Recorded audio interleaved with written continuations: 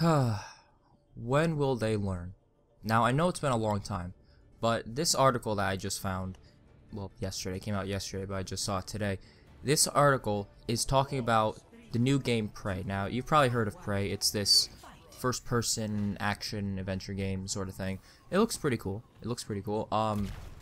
But there's a big issue with it, and basically on Steam, as you know, there's a refund policy where you can get refunds for games, and they're saying, the developer is saying that people are using it as a substitute for having a demo, and that's not really the purpose of it. Even Steam says that's not the purpose of it.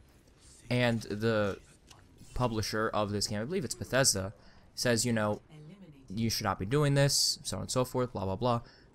This is a problem, as you could see, because this sort of thing happens when there's no early copies and there's no early reviews of these games coming out. And this is a big deal, because this game, here's the problem, right? And I'm just trying to like lay this out because it's really, I think, an easy problem to fix. If your game is not that good and you do an early like review, not review embargo, what's the word, like reviews come out a couple days before the game officially comes out, and your game is not good, that's okay. Just say a post saying, we've seen the issues that have affected the game, and we'll be sure to patch them in the first week, 2 weeks, the first day. I don't know. I mean, games always come with patches the first day anyway, so why not like put those in anyways? You know, I don't understand like what the issue is. You know, it really just seems like this is not the first time. Like I noticed, Prey, it's happened now. Back when Mass Effect Andromeda came out, there were no reviews until the day the game came out. It's like, you know, it'd be so easy. Like I just said, I'm lost of words here, because I don't understand these developers, not developers, excuse me, these publishers, EA, Blizzard here, for Prey. You know, why, like I said, if you believe your game is not that good at launch, doesn't matter. If you put a review embargo and you don't let reviews come out early, you're just basically, people are not going to know about the game before they buy it. And now that's what's good for them, I guess, because people will just buy the game, they won't really know anything about it, and if they only see, you know, pre-release trailers and pre-release interviews or whatever, you know, they might buy it, and then they're gonna be like pissed off when the game gets released and it's not performing well, or you know, it runs badly, or you know, there's major issues like we saw with like Mass Effect Andromeda.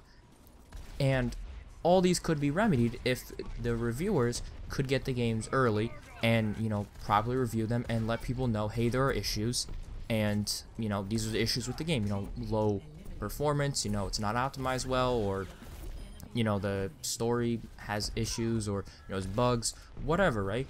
And then the publisher or developer, whatever, can make a post, or you know, say, hey, you know, we see these issues, thank you for pointing them out, and by the time the game gets released, we'll fix them, you know, because the game's gonna cut. Like I said, games come out with day one patches anyway, so I don't see why they can't just, you know, fix those. Or, you know, maybe they are getting fixed, and then just say, you know, hey, you know, we see these issues, they will be fixed on the first day. And I believe that's what Mass Effect Andromeda did. They did say, like, some of the issues that people had from the, it was like, what was it? It was the early access Xbox One thing where you could, like, play, like, 10 hours before the game officially came out.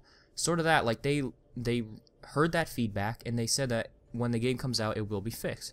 And that's good, you know? Say, I think, in my opinion, is that it'll be better to say, hey, you know, the game is there, we hear your issues, we hear the problems that you're having, and we are gonna fix them. It'll be, you know, a couple days, first day, whatever, these issues will be fixed. We hear, you know, your problems with PC optimization, you know, bugs, you know, so on and so forth. Just say, we hear you, and we'll be fixing them.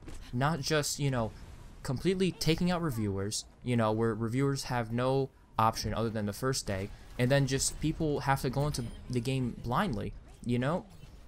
It just doesn't make sense. And the big issue here with the Prey PC demo is that there is no PC demo. And the thing is with demos is people like to play demos. I mean, it's been a while since, you know, a good demo has come out for a game. Actually, no, Doom had a demo. Anyway, that was a good demo, by the way. I keep saying demo. For Prey here, it would be better to have a PC demo and basically have PC players the option to see how the game runs on their system. And I believe consoles have a demo. I'm not 100% sure, but give PC players this option. And if when you don't have this option and you don't have reviewers getting the game early to know how the game runs, you just have people basically abusing this Steam system to basically try the game. They're like, wow, this game doesn't run that good, and then return it. With no reviews, they don't know anything, and the consumer is left with no knowledge. And like I said, this could be good for the publishers because they get a lot of users. How do I say this? They get a lot of people, a lot of sales really easily because it's just like people buy it off the hype of the trailers and stuff, and then they become disappointed. And I mean, how many will return it compared to just like leaving it or whatever, or coming back in a couple months? Who knows? I don't know those numbers, but it'd be interesting to look at. So at the end of this commentary, after, you know, a long time, I want to say one thing. Developers, I mean, I keep mixing up developers and publishers. Publishers, release review copies for games. Reviews have no negative on you, unless it's some, you know, random magazine or rogue website or whatever. They're not gonna, you know, completely flame you and say this game is garbage. They can't do that. That's like slander or whatever. You know, they can't do that. If there are legitimate issues with your game, have them pointed out, and then say, you know, we will fix this, and it will be fixed for release or, you know, later on. Acknowledge your problems. There's nothing wrong with saying, hey, there's something wrong, we'll be sure to fix it. Instead of just, you know, basically looking scummy and selling the game without any review, you know, with a review embargo to release date, and, you know, not letting reviewers review the game early. Like that's their job, you know. Let them tell the consumer what is going on with these games. And I'm just kind of rambling at this point, but you get what I'm saying. It's better for the industry as a whole, and it's just better for everyone. So that's my thoughts on it. What are your guys' thoughts? It's been a long time, like I said, but let me know down in the comments.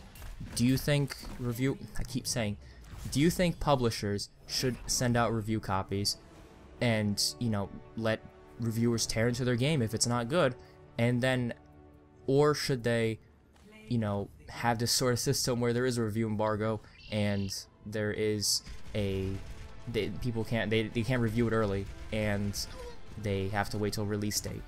Let me know down in the comments what's your opinion on it. I'd love to hear it. And yeah, I'll see you guys in the next video, which should be maybe next week, not, you know, 6 months. Anyway, I'll see you guys next time.